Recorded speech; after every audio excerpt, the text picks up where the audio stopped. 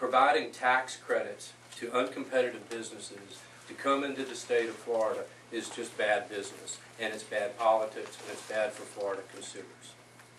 It's bad business because when you subsidize a company that is uncompetitive or an industry that is uncompetitive at the expense of those that are competitive, you're not creating an efficient marketplace. In the state of Florida today, the cheapest possible energy is coal and natural gas.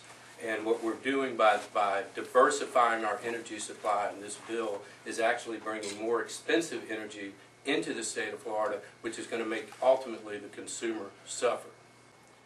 The crony energy bill would hand over $100 million over the next 5 years to politically connected companies, politically connected industries that are selling us energy that is far more expensive than the energy we would otherwise be purchasing. This bill would be supported by the occupiers, Valerie Jarrett, Van Jones, Obama, Lenin, Stalin, Mao, Castro, communist, fascist, socialist, whatever you want to call it. It's the government taking over. It's the government picking the winners and losers. Even though it looks pretty on the outside, it's the way our country is being destroyed right now. The government is the one who destroyed the housing market. They got involved with free enterprise. Am I right?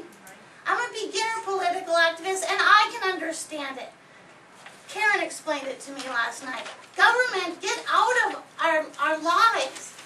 Obama is doing this. I call it communism. Others call it fascism. But I've had enough of it, and it's based on the green agenda, which is fake. It's based on fake science. Okay, read this book, The Greatest Hoax, by Senator Inhofe, or Einhoff, how do you say it?